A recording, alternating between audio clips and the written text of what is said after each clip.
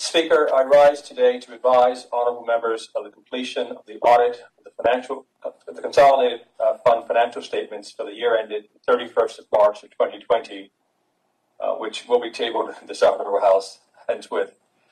As honourable members are aware, the Consolidated Fund is the general operating fund of the Bermuda government and is the fund through which government conducts the majority of its transactions. Consolidated Fund financial statements report the financial position, operations, change in net debt, and cash flows resulting from the activities of the government. This includes the accounts of the Senate, the House of Assembly, all government departments and offices, and all courts. Mr. Speaker, I'm disappointed to report that the Auditor General gave a qualified audit opinion on the 2019-2020 annual accounts of the Consolidated Fund of the government. Consolidated Fund previously received unqualified opinions for the years 2013 through 2017. The items that precipitated the 2018 qualified opinion were rectified, resulting in a return to clean opinion for the 2019 audit. The basis of the qualified audit opinion is as follows. Inventory departments within the Ministry of Public Works were unable to perform the physical inventory count at year-end due to the constraints of COVID-19 and associated shelter in place, and were unable to perform a determination of the slow-moving and obsolete items. The Department of Marine and Ports were unable to provide support for their physical inventory results.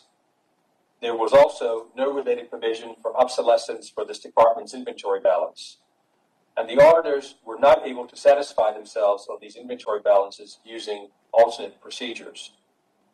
Mr. Speaker, regarding the Auditor General's inventory qualification, honourable members are advised that the approximately $6 million in inventory, in the view of the Ministry of Finance, does not cause the audited financial statements to be misleading. Mr. Speaker, under the Audit Act 1990, Section 6(1)(b), the Auditor General is able to include in her report any comments she considers appropriate. Accordingly, the Auditor General has, for the 10th consecutive year, included an other information section on matters she deems appropriate. For the 2020 report, she has also included an emphasis on matter section. The other information relates to the following. Public debt and guarantees. The Auditor General has highlighted that while the government is within the legislative limit of $2.9 billion, there is a further $952 million in guarantees to various lenders by the Consolidated Fund. Item 2, increasing net debt. The Auditor General has noted that net debt, as calculated on the Statement of Change in Net Debt, increased by $329 million and continues to grow. And this can be found on page 8 of the financial statements. And our third point is usefulness of the financial statements. The Auditor General explains that the usefulness of the financial statements is limited because they are not summary financial statements. In other words, they do not represent the combined financial position and activities of all government entities, only the Consolidated Fund. It is important to note that these explanatory paragraphs do not alter the Auditor General's opinion that the financial statements are presented fairly, except for the matters described in basis for qualified opinion, but are highlighted matters. However, Mr. Speaker, the government shares the auditor's concerns in these areas and has already begun to tackle these matters. For instance, Mr. Speaker, the Ministry of Finance has already put in place a plan to eliminate the deficit and ultimately reduce the debt. Efforts to address this in fiscal 2020-2021 were severely hampered by the challenges related to the COVID-19 pandemic. However, as noted in the Economic Recovery Plan, which was presented to this Honourable House earlier this week, government's commitment to management of fiscal and economic matters in a fiscally prudent manner remains resolute. Further, as noted in the 2021-2022 budget statement and highlighted as part of that plan, government has put in place fiscal guardrails to be adhered to, which, among other things, focus on addressing the deficit and the level of debt.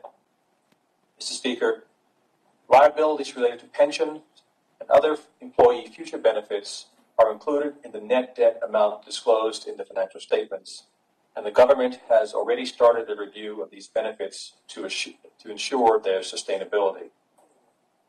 Mr. Speaker, in relation to guarantees of the Consolidated Fund to various lenders, it is important to clarify that the majority of the guarantees are related to debt taken out by public authorities. Mr. Speaker, guarantees are contingent liabilities to the government and are not included on the government's balance sheet or counted against the debt ceiling unless the guarantee becomes due and payable by the government.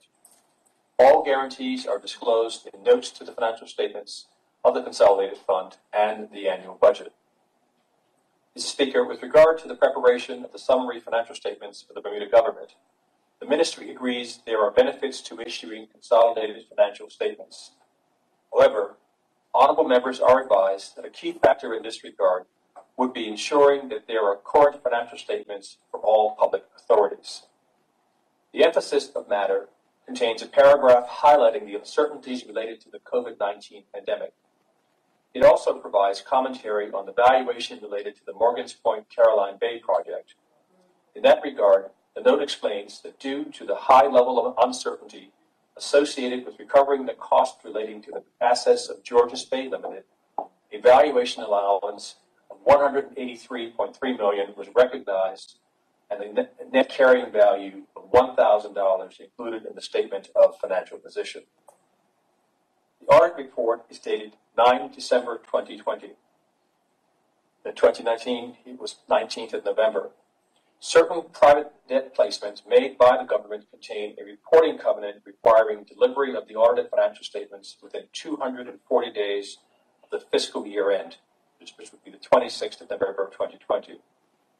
Honorable members are advised that while this reporting covenant was not met, the government had given prior approval by the lenders to extend the delivery date to the 26th of January 2021. A detailed discussion of the highlights of the consolidated financial statements can be found in the financial statement analysis and discussion, which is included with the audited statements.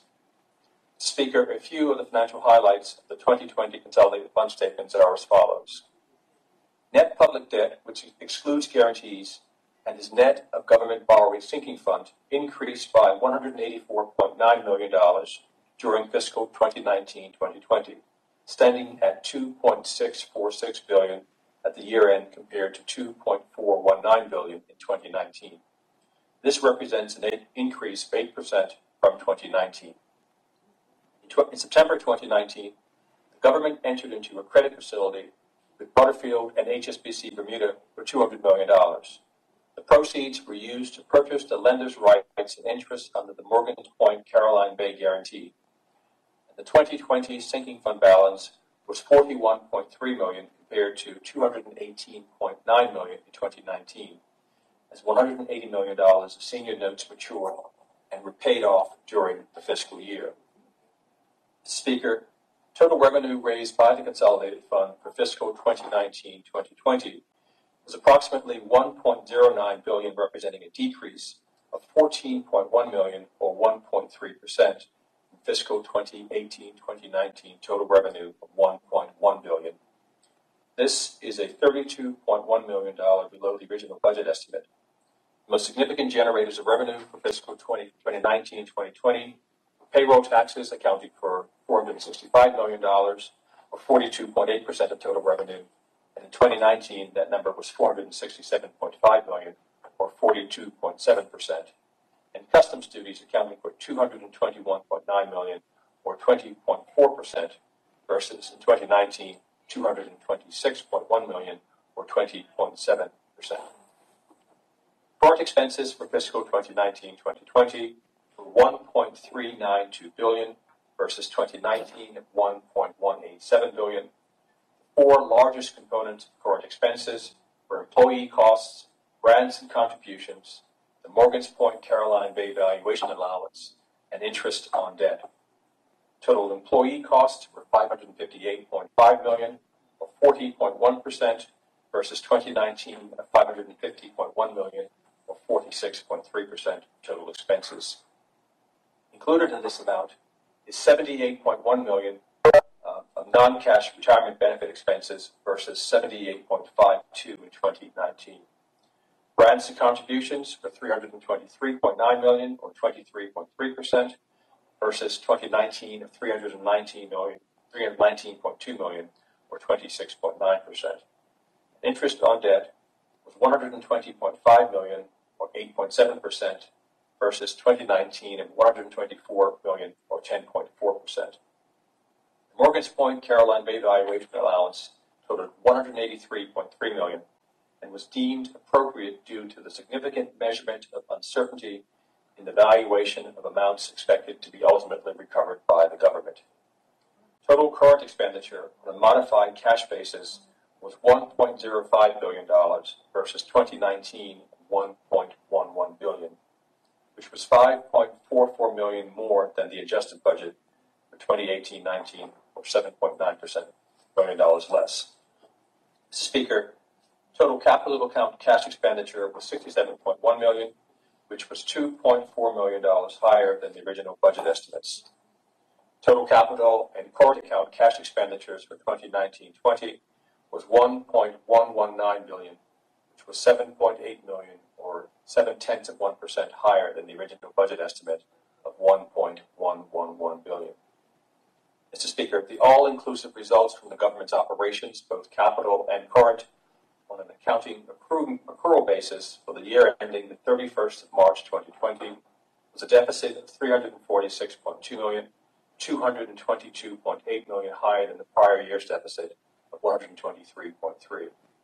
This is due primarily to the valuation allowance for the Caroline Bay project and the first-time provision for doubtful collections of amounts owed to the Consolidated Fund by other public sector funds or organizations.